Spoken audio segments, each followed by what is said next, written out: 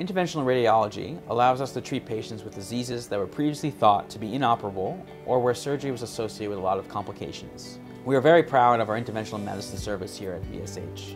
We have the advanced equipment and, even more importantly, the training and expertise that is required to perform successful interventional procedures in our patients. Interventional radiology involves the use of video X-ray, called fluoroscopy, to gain access to different structures of the pet's body in surgery, which means patients often have a shorter hospital stay and fewer complications.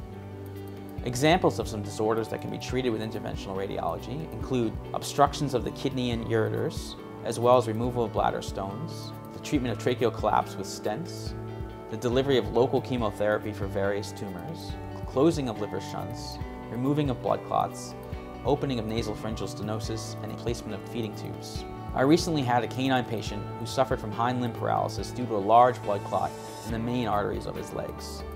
We were able to access the clot using fluoroscopy and place a catheter directly at the site to deliver anti-clot therapy to exactly the right location.